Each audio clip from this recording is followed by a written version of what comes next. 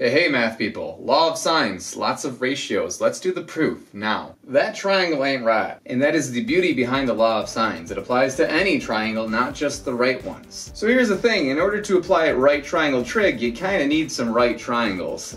Let's make one by dropping that altitude. Oh, I'm dropping the altitude. Put it down, create them right angles, and would you look at that, I got me some right triangles. I like that angle A, let's use it. The sine ratio of A is equal to that opposite over hypotenuse. Let's just call it H. So we have H over B. You know what? I also like that angle B. So here from angle B, that sine ratio is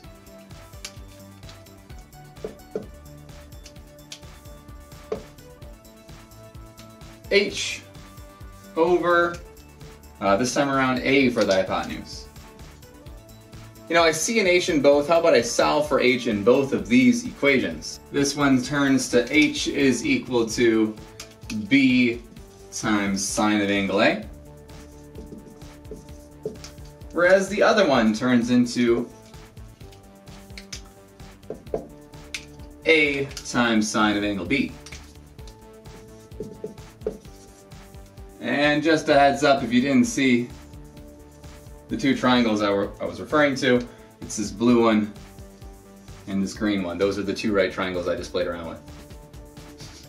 You smell that? Not the Dre eraser marker smell, but the transitive property that's gonna come into play. You know, the transitive property. So like if you have a friend named Fred, and he also goes by Frederick, but then his close friends call him Fre Fre, then Frederick is Fre Fre. Duh. You know, enough about Fred. I don't want to hear him anymore. I know that H is equal to B sine angle A, and H is also equal to A sine angle B. Let's set them equal to one another. So I got that B sine angle A, setting that equal to A sine angle B. Lastly, let's finish this off by dividing both sides by little a and little b. Little b's cancel, little a's cancel, bringing us to a final statement of sine of angle A over little a is equal to sine of big B over little b. We're missing that sine of big C over little c, right? Kinda, not really. You can just rotate that triangle, extend another altitude, and you get the same exact idea.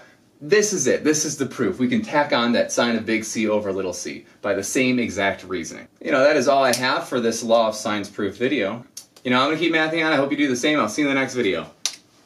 That triangle ain't right.